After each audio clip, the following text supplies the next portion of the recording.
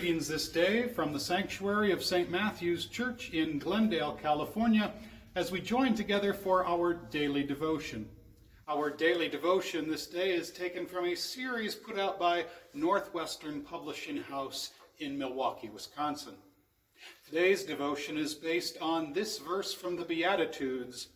Jesus said, "Who of you by worrying can add a single cubit to his height?"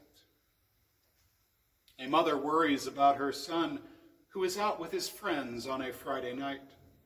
She knows that he's a good, responsible child, but the mother worries nonetheless. So many things could happen to him.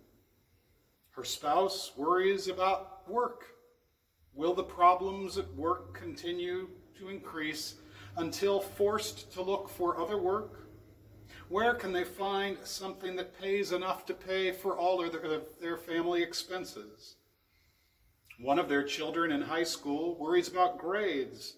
What if one does not pass the chemistry test? What if one fails the class? If one fails, can they still go to college?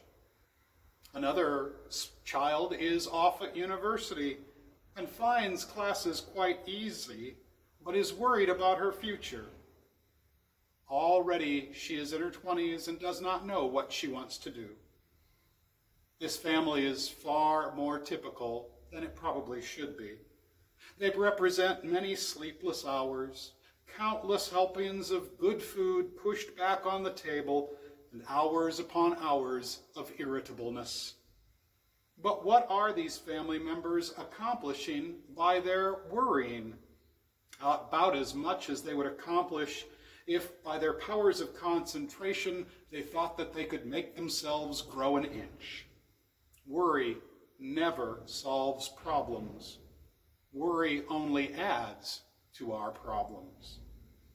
In every case, whether things work out exactly as we hope or some other way, God is always sending us those things which God knows are in our best interest. God knows our needs, and God knows best how to meet them so that we can remain God's beloved children. Let us step back this day and give God room to work.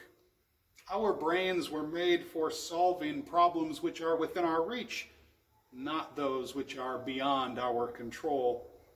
Our hearts were made for faith and love, not for anxiety. Let God add the cubits to our stature. God knows how tall we should be. Let us pray.